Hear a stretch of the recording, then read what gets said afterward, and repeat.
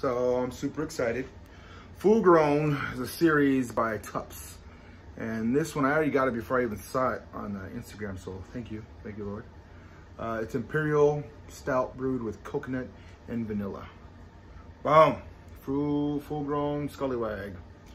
All right, once again, beautiful, intense reading. I want you to see all that. They help you out. It's going to have a lot of body. It's going to have a lot of roast. It's going to have a lot of color. And it's going to be pretty bitter. It's only 2 dots. And pretty damn sweet, 3 dots. So that's a good idea.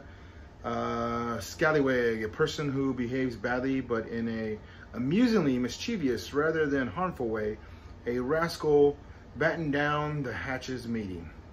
Yep, all right, SRM 50, IBUs 50. Ooh. Yep, I read that correctly. Ooh. And 12.1% alcohol by volume. I had another percent IPA from 602 Brewery, and Tupp's just topped it again. Jeez, Tupp's. Using Stone, because Stone is bold. Stone, here it is.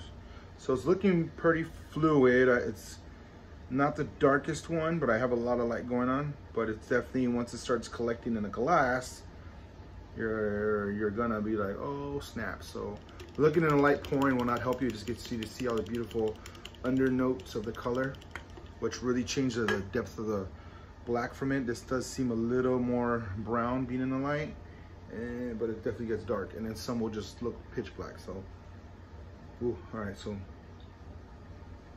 I'm getting very much of the alcohol, so I'm trying not to get too close. It's definitely boozy. The vanilla is right there, it's very present. And I get little hits of like the coconut, right? Yep, all right, I'm not tripping. Here we go. This is probably just, I'm gonna tell you, I'm probably gonna love it. So 2 thumbs up now.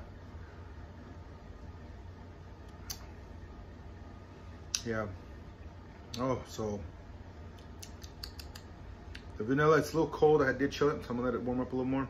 Put my hands on it. So as you're going through, normally you don't want to put your hands on it because it starts to warm it up. But if you want to go through the first can and really understand your taste buds, you go ahead and let it warm up a little bit. You wait like 4 minutes, 5 minutes, whatever. Sit there just waiting.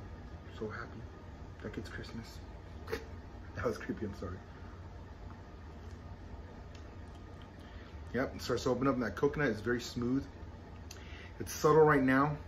The toastiness is the biggest part, but I haven't cut off 50 IBUs. So obviously when it's chilled, you're not gonna catch all of it. That helps you kind of adjust, but you still nip it because the booze will kind of hit your taste buds and numb them a little bit, especially when it's like once it's past 20.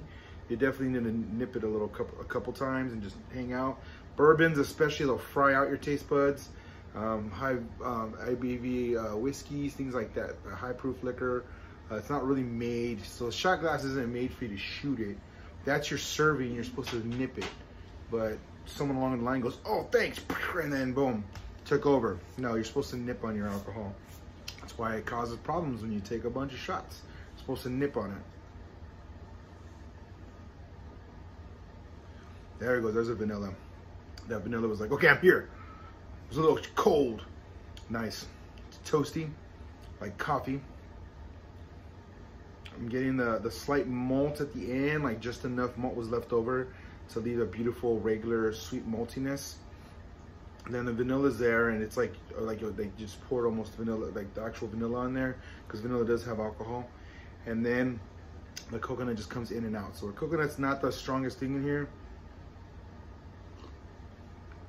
It is present, but that toastiness will kick your butt. So as it rolls, you'll get the vanilla and coconut, but that toasty, burnt almost flavor, like super, not super, like when a coffee's bitter and it stops right before it's too much and it's like, oh, that was close, I almost ruined that batch.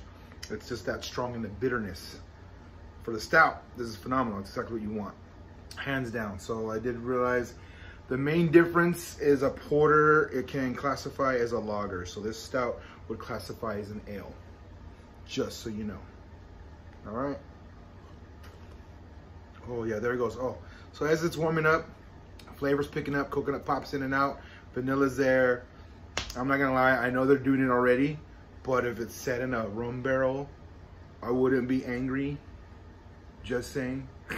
and then it'd be like 50% ABV and cost more, but I wouldn't be angry. So, did they age it at all? Probably talk bad. Just says Imperial Stout with coconut and vanilla, and I am getting all of that, and I am not disappointed.